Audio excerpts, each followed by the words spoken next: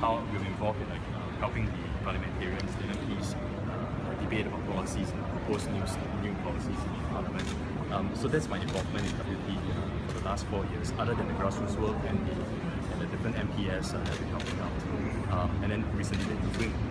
So in that capacity, I've interacted a lot with Gerald.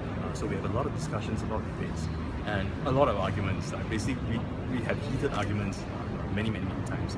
And it's in that process, I think the respect for each other is cultivated, and the friendship is also cultivated. Because we gain the trust and the respect of each other.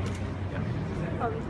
I'm guessing that eyes will be on East Coast. Because we are seeing, Gerald who has been on the ground, and also you, Leon, who have, quite reasonable, good resumes, and people would have, be noticing you guys.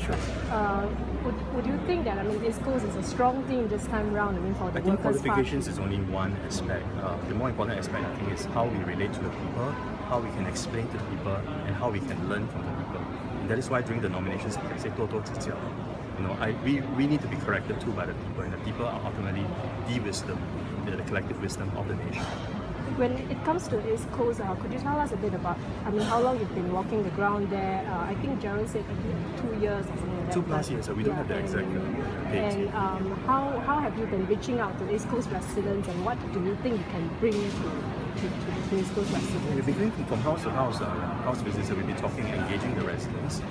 And that's why I think your initial question about me in Fengshan or whatnot, right, and so on, we didn't really think of that. We just thought of the whole place in East Coast, and there was a team that was sent there to talk to residents, to do outreach, and we did that.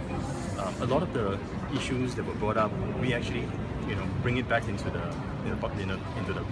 back room, do research on it, bring it up to Parliament. So there is that continuous process. It was really very helpful.